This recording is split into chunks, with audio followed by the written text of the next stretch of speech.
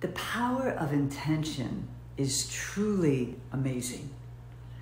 It can really help you get present real quick when your mind is racing, maybe going to the past and ruminating or getting anxious and freaked out about the future.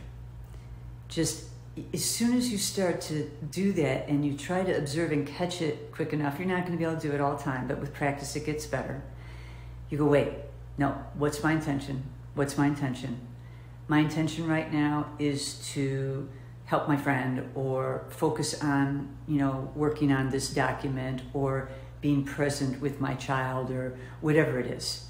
It could be just enjoying something. It doesn't have to be a chore.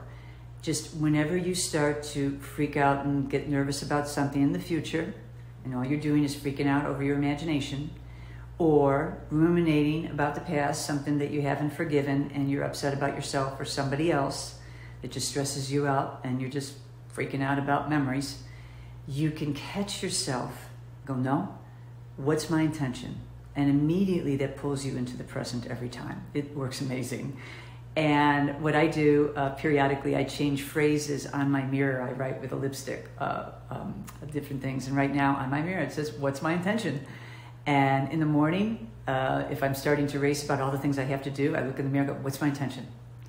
My intention is to be present today and be calm throughout the day.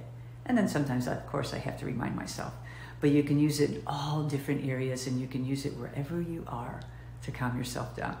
The power of intention.